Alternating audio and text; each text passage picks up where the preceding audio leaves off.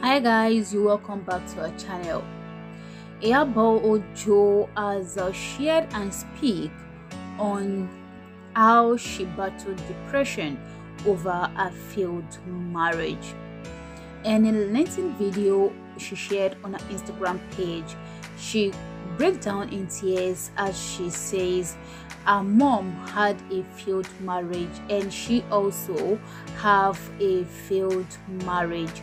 So in the process she warned her daughter of her marriage and she's so in fear of her daughter's marriage in her home. The popular Nollywood actress Iyabo has therefore opened up on how she battled depression after her marriage crashed. Iyabo had a lengthy live section on Instagram yesterday, and she has opened up on motherhood. She talked about depression and also some other topics, and how she battled depression due to her failed marriage. She said anytime she was alone in a room, she would say to herself, "Iyabo, you failed. You are ugly. How can you have a child and you'll be this skinny? Before you had a child, you were thick. Now, you need to lighten up your skin. And even if you have a tattoo, you are still ugly because no one is going to marry you. No one is going to accept you. Your mom had a failed marriage and you also have a failed marriage." She added that in between her sad and low moments, she might receive a call and she will try to sound to be happy over the phone. But as soon as she dropped the calls, she'll fall back into her overthinking about her situation. She said she didn't want love from nobody, and even people who wanted to show her love, she'll push them away because of what she has faced.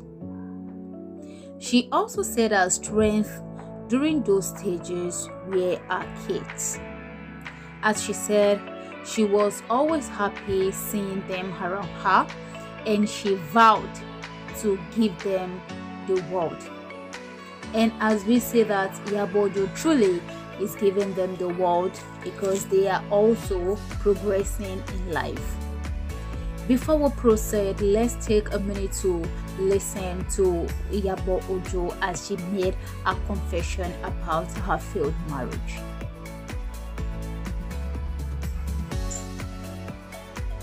I remember the first time I had my tattoo on. I had the tattoo on because I felt it will enhance my beauty. Now you tell me sometimes, "Oh, yeah, but you always admire yourself," like seriously, because I have overgrown that now. So now I look at myself every time and I'm like, how come I never saw this beauty in me? But it wasn't that for me initially. What made me started lightening up my skin? Remember, I had it when I had Priscilla, this permanent A4, that thing. And I used to feel dirty because like people would, and I'm a very neat person, but when people say that kilo she anymore, you know, so the thing used to make me feel so dirty. And in the process of trying to want to get that off, I started, lightening up my skin. Yeah. And I noticed that when I started using lightening cream, the whole thing disappeared. And that's what Koba me with lightening cream. Okay, fine, good. But I'm still pretty though with it anyways. Now, those days then when I had that, was the first person to always say, so even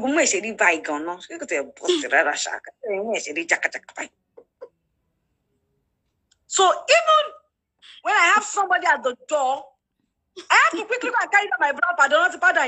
I'll just use it to patch and block. Our daddy Ali Baba is here.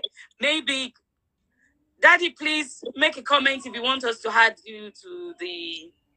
What are we going to call it? Program? Baba. Please. So like for me, I'm saying a lot of things that I actually wanted to say in my YouTube. I'm trying to talk about it in my YouTube. Yeah. I'll talk about it more in my YouTube. You know, I'm not playing victim. Oh, don't get me wrong. No, I'm just talking out of experience, and because I can you understand your experience to teach people, to motivate people. That's why I said people who are going through physical abuse, I don't know. I don't even know. I don't know how I don't think I can find myself in such a situation. Because your story might be different from my story. My story might be different from somebody else's story. You know, it's that's life. And you talking about it now, you're not talking about it because you want to play the victim. You know, most people will still say, oh, what's she talking about? And most people will see and hear your story and say, okay, I'm going through this. Maybe I need to make a change. Maybe I need to think about myself. Maybe I need to come first. But before you can make a decision, even if you have 1 million... Daddy Ali Baba, I love you. I love you, Uncle Ali. I love you. Ask him. No, he's not coming. Maybe he can add to it, you know, from a man. Yeah, okay, Uncle, let me know if you want to come in so I can add you to this. Victoria Yamatu is online. I want to add. Oh, Vicky! I can come. But before I come on, like I always say, please, people, women, men, think about yourself. Because when you die, you die. That's the end of life. All this, I am doing it for my children. I'm doing it for so and so children. Yes. They are alive. And that is the fact. You need to start thinking about yourself. I keep saying to my children, I love you, but if I am not happy doing it, I am not going to do it. You know, like, for me, it was a decision. I had to make that decision. I had to make that decision to stay happy. And when I walked out of the marriage, I wasn't happy. I was actually support. Sweetheart, let me. You had support. Most people don't have that support. You were depressed, but you had people you could talk to. You had people. But I hurt people. I know. See, I need you to pick up on this. A lot of women don't have that support. A lot of people don't have that support. You had that support. You had people like me. You had other people outside of your marriage that you could speak to. Though they were not going to help you financially. A lot of people have people. But let me tell you something about having people. There's one thing for you to have people, and there's another thing for you to deal with depression. I can have so many people around me that will tell me, oh, yeah, but this, oh, yeah, but that. But you know, let me tell you something. When I'm alone, I'm not happy. Are you understanding me? I don't want to talk to anybody. Then I wasn't ready to talk to anybody. The only two things, don't let me even use people. The only two things that gave me joy, apart from my children, was clubbing and drinking sometimes. For me then, I could remember very well one of my colleagues, I don't want to mention her name now. We're very best friends then. She didn't understand why I loved going to club. I used to go to club with my own money, spend my own money.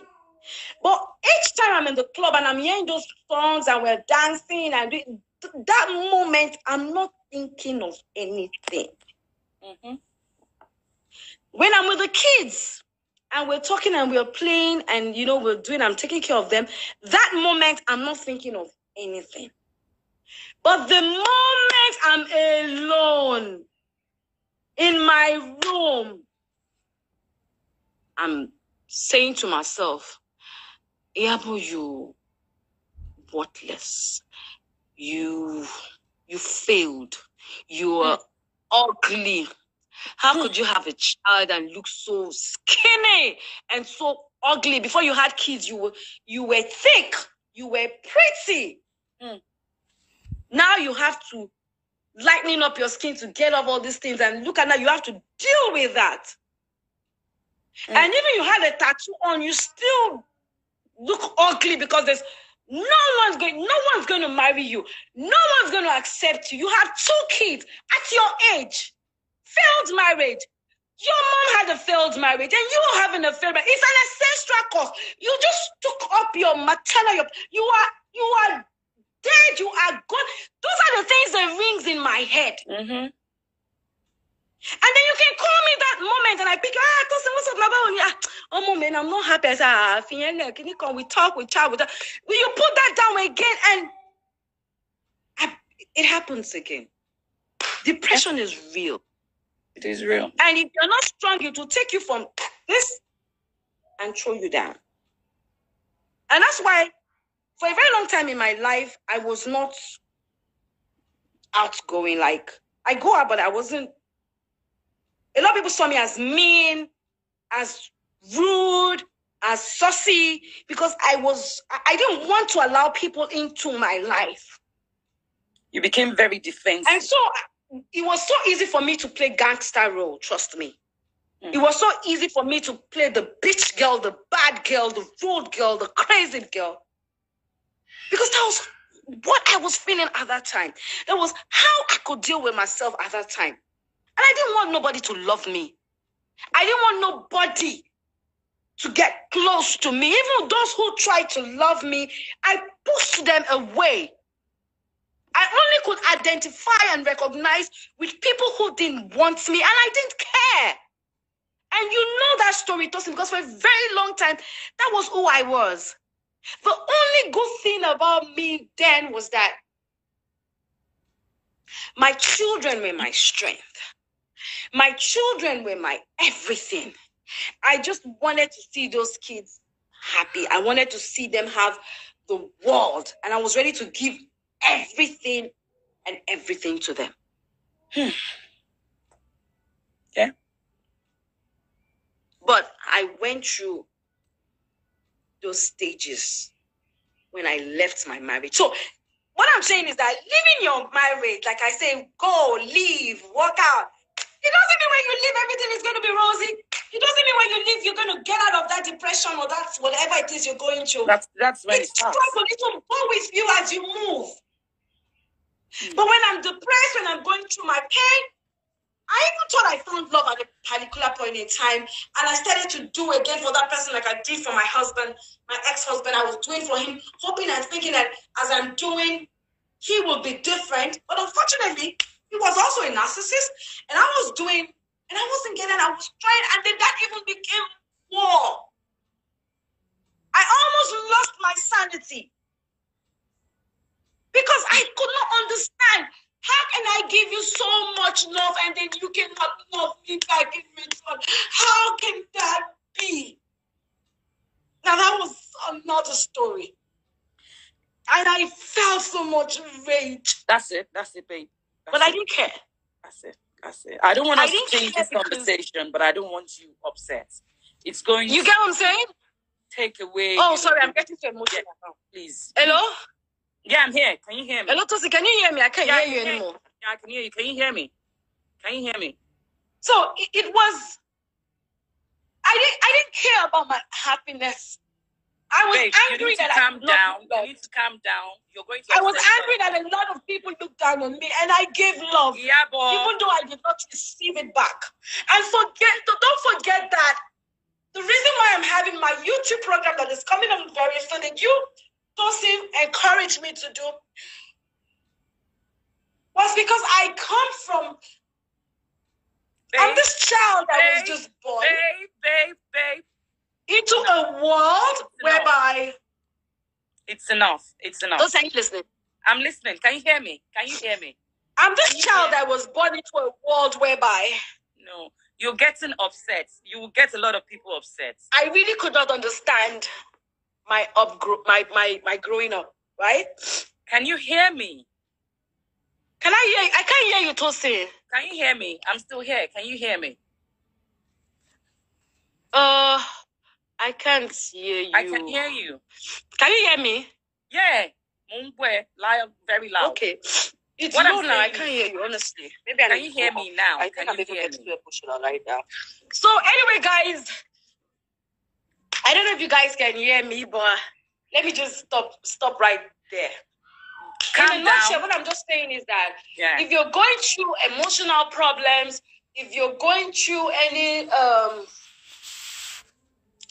I need to calm down. Okay. People don't understand.